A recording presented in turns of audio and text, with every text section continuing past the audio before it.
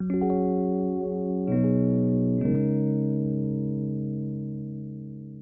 guys, welcome or welcome back.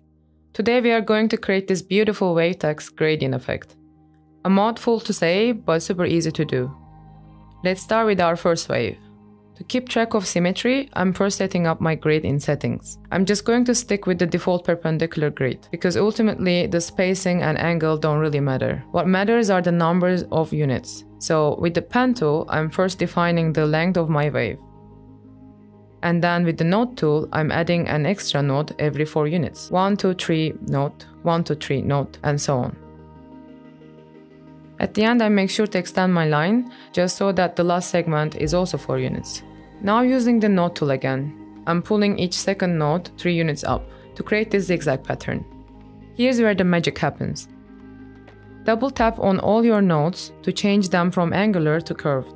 You will notice that I also pulled on the handles of some of the nodes, but not all. That's entirely up to you if you want to do it. You can design your wave in your own unique way. Here's what I'm working with. And here's the money shot. With the duplicate mode on, I simply pull down on my wave and place it just underneath. Then from the range tab, I tap on duplicate and transform again a bunch of times, until I fill up my entire screen. I love this part. Our wave basically creates itself. To give it a cool gradient, we need to transform the path into an outline, which we do in the path tab here. Now time to play with colors. With all these 3 shades, I made a gradient that starts and ends with purple.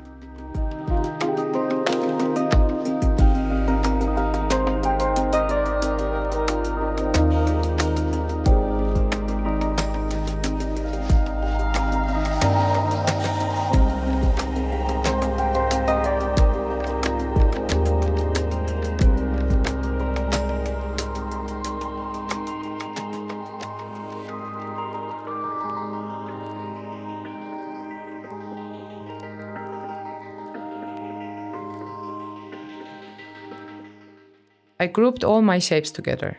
And after you do that, you can continue playing with the orientation, size, anything you want that fits your particular text. Make sure you pick a chunky typeface.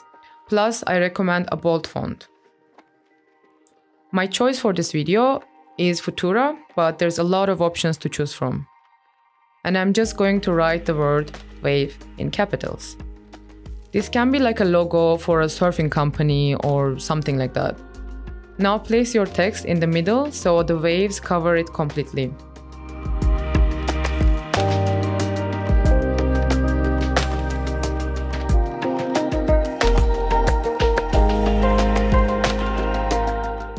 I definitely like it more without a stroke. And then select both and mask. Here's the result. I think it's a really groovy logo idea that you can do in just a few minutes. Thanks so much for watching.